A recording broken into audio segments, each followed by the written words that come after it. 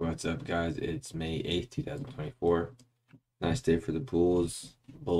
It was a pretty tight trading range for a piece of the day, the middle section.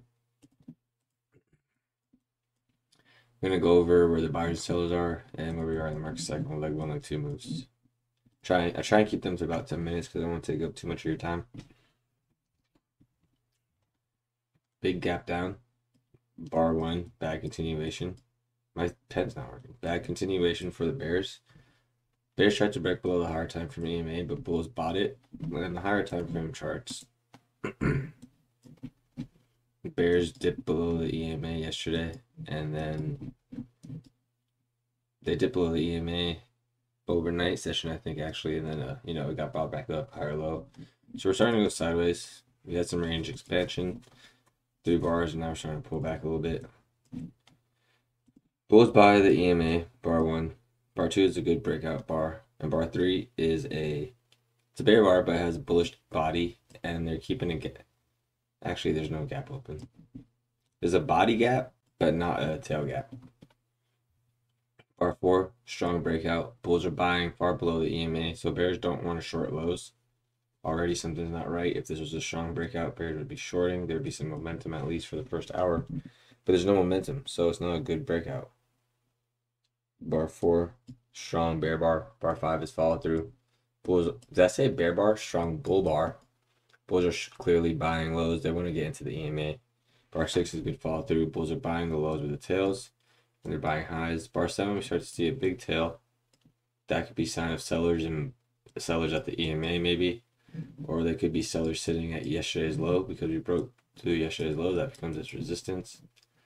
Bar 7, I think, could start to become a bear trap because there's so much bullish pressure.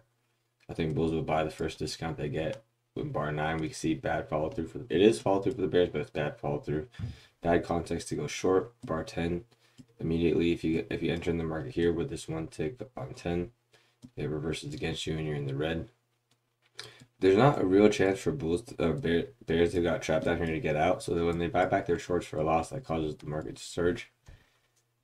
In a range bound environment, it's a lot more forgiving, so people can get out of their trap trades. But what causes a trend is when they get trapped down here and they have no way to get back out at the 50% level. So Bears will buy back their shorts, Bulls will buy the lows, and that causes a breakout above the EMA. Bar 11, bar 12 looks like it could be kind of climactic. I was watching this bar, it raced up and then sold off. Bar 13 and 14 go sideways to the EMA, kind of flagging. So we have a leg 1, pull back leg 2, pull back leg 3, pull back leg 4. This is also a parabolic wedge top, where you can say leg 1, pull back leg 2, trap. We are range bound because it's big down, big up. Bar 15 is a strong breakout above the EMA. Bar 16, the bar is pretty big and it has climactic tendencies. It's the nicest bar late in the bull trend. It's either the 4th leg or 2nd leg, depending on where your leg count restarts. Bar 17, bad follow through. If this was a good breakout bar to get above the gap, Bulls would not want to see bar 17. It's an inside bar after a climactic move, testing the highs of bar 78 yesterday. Bar 18, the market makes a leg lower right here, and it has a deep pullback, letting the Bulls who got out on top of bar 16 out. And the Bulls who get out, they sell out of their longs. Bears short the recent high.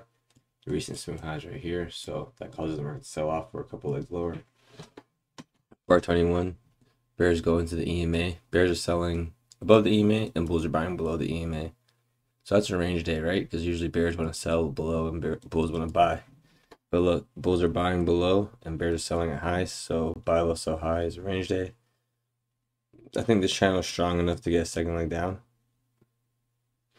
It's a micro channel because of these tails, which signifies two-sided trading.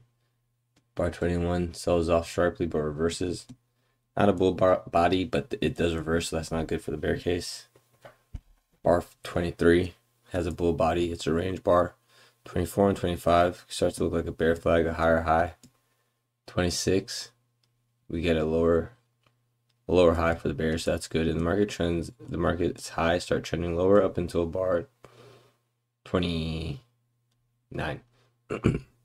So in a range bound environment, the legs won't be symmetrical. This could be a leg 1, pull back leg 2.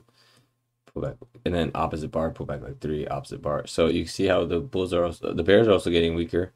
Strong channel, less strong, super less strong, 1 bar. Then they get 2 legs down here. They actually get 3 legs down with this, with the body, the second leg's hidden in this body. But let's get back to over here. Bar 34, bullish trying to reverse above the EMA. I actually did get trapped here thinking it was a leg 1, pull back leg 2, and the market was finding support.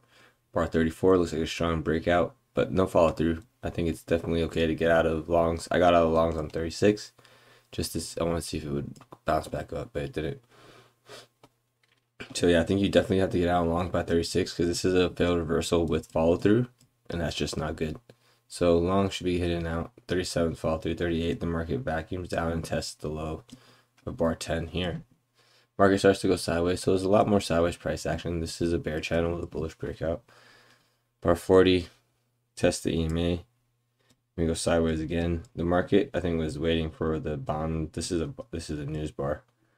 Market sold off and raced all the way back up. I think it trapped bulls on bar 44 and it made another leg lower right here. So very asymmetrical, leg 1, pull back leg 2, pull back leg 3, and the second leg's hidden within bar 43. That could be the form of a wedge bottom.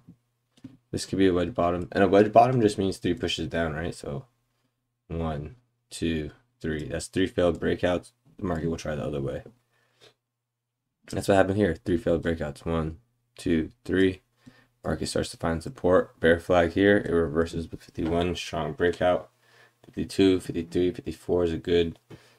So we have a strong breakout with follow through. This creates a micro channel. How do I know this is a micro channel? Because there's tails. Now on the 5-minute chart, it does show a bull body, so it does mean, you know, it's all trending highs. But if that tail was, since those tails are there, that's 2-sided trading. So this is a form of a micro channel with a bullish breakout. So here we have a bull flag trending higher, breaks out. See 55 kind of climactic, and then it sells back off. 56 is the first trend line break, so that creates a bull flag because would be the trend line. 56 sells off and reverses higher. That's a bull flag on a lower time frame. 57, same situation. It breaks the trend line right here and sells off. 58, bad follow through. 59, market dumps. 56, bulls buy back lows, and then they get out here. So bulls get trapped on 57. They buy lower. They get out here. That causes the market to sell off. For 2 legs, asymmetrical legs. 61, bad follow through for the bulls. 62, market sells, comes back up. 63, market sells. 64, we have a pause bar. It's an opposite bar for the, it's an inside bar. 64, 60, 65, 66, 67, strong selling, and it kind of vacuumed to test yesterday's low, but it reverses higher and bulls get the bear flag. Bulls get the bull flag. EOD. The EOD price action looks like a wedge now.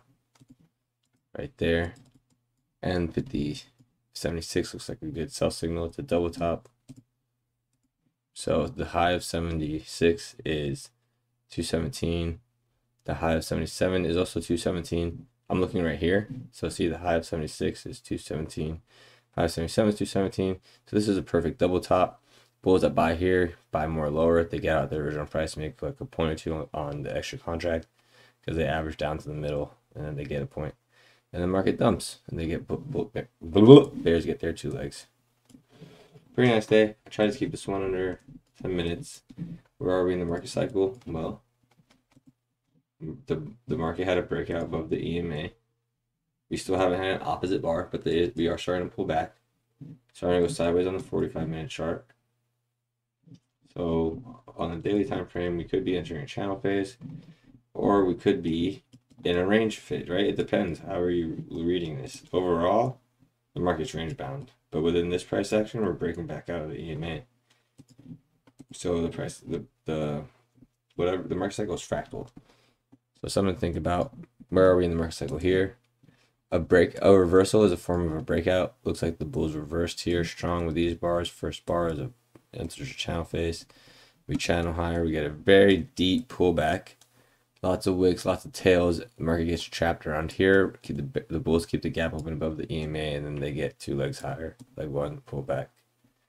That was a deep pullback. Leg 1, pull back. Leg 2. Wedge top, sells off. Hope you guys are doing good. I appreciate all the questions. Keep asking these questions. Ask me one every day. I appreciate it. I'll talk to you guys later. I am working on Friday, so yeah, Friday's videos will always be out on Monday.